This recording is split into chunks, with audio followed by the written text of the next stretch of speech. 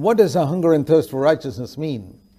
You see, for example, a person, any of us may at a particular time say, yes, I'm a bit thirsty for a little bit of water, or I don't mind having a little snack right now, I'm hungry for it.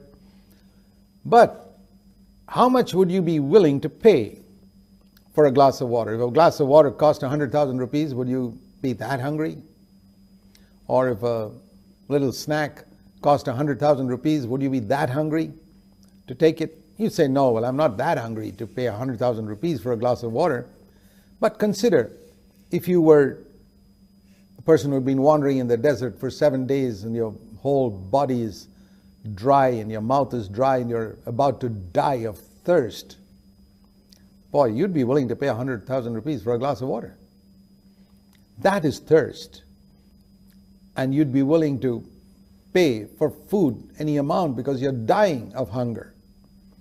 So the type of hunger and thirst that Jesus speaks of here is a desperate hunger and thirst that wants to be righteous at any cost.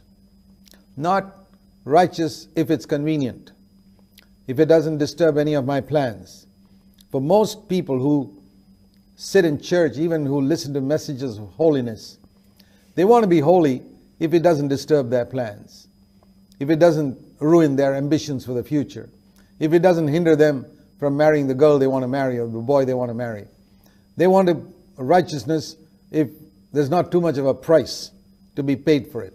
So when you offer them righteousness, if their first question is, what's the price? Then you know that they're not really hungry. A person who is thirsty or hungry desperately will not ask what's the price. He said, give me that water, I'll pay whatever, I'll give you everything I have because I'm dying. That is the meaning of seeking God with all of our hearts.